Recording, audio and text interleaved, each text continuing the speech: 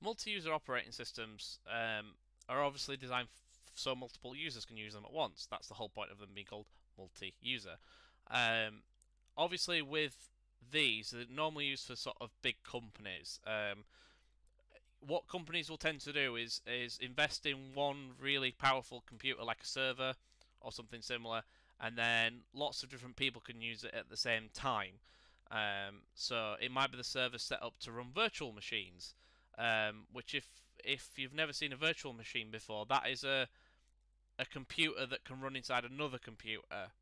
And obviously anything that's done within this virtual workspace, so this virtual machine, it doesn't affect your main machine. Um, the best way I can sort of show it for this is this image here. So as you can see, there's multiple different machines running on one machine. So this is one desktop, and you've got virtual machines running. One's got Linux on, two have got Windows on. I think that might be Windows as well, or probably just Chrome. But it's got three virtual machines running at least. So Linux, then two Windows machines. That's how it works. So that would be considered a multi-user operating system. So things like Windows Server count as it, or Linux like Apache. They sort of are designed for multiple people to use at the same time.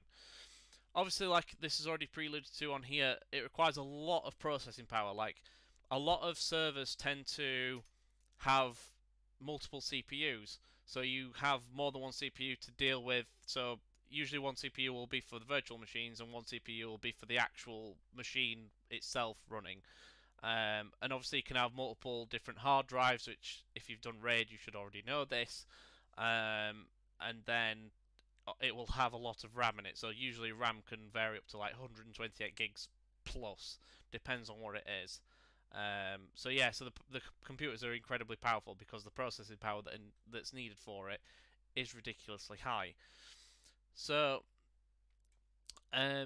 obviously, because it runs several users at once, you can get it to run the same application as well. So it's not necessarily a virtual machine. You could get it to run the same application at once. So like Google Docs, Google Docs, I can go into Google Docs right now, and it will be completely different to your Google Docs when you go onto it. Because when you're onto it and I'm onto it, we may use the same server in order to use it online, but it's doing two things at once. That will probably be a multi-user operating system that's being used on Google's end, but we won't see.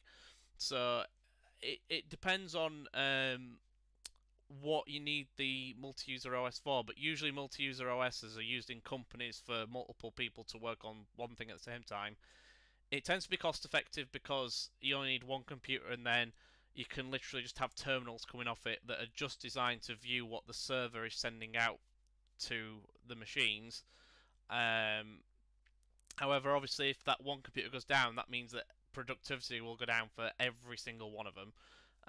So it's a risk using that, but a lot of companies tend to use it alongside having specific computers for tasks as well. So it depends, as I said before, what the multi-user OS is needed for.